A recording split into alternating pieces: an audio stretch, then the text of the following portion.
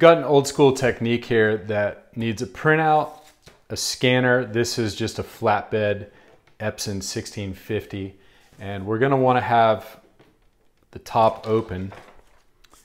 Put your logo or lettering or design down, and what you're going to want to do is go into your scanner interface, choose a high enough resolution that it'll keep your scan pretty slow. 800 dots per inch for this scanner tends to work pretty well.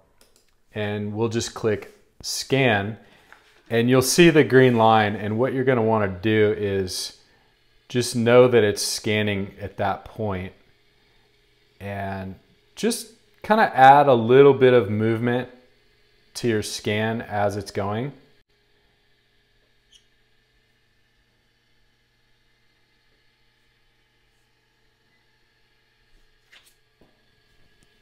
And then now we can see what we've got. So let's go into Photoshop, and it's upside down. So let's rotate it, image rotation 180. And what we're gonna wanna do here is, let's do a threshold to this. So image, adjustments, threshold. And we kind of get out any of the kind of little shadows and stuff like that. And then we just get our black and white logo. So this is a technique that you can use to kind of make really distorted handmade logos.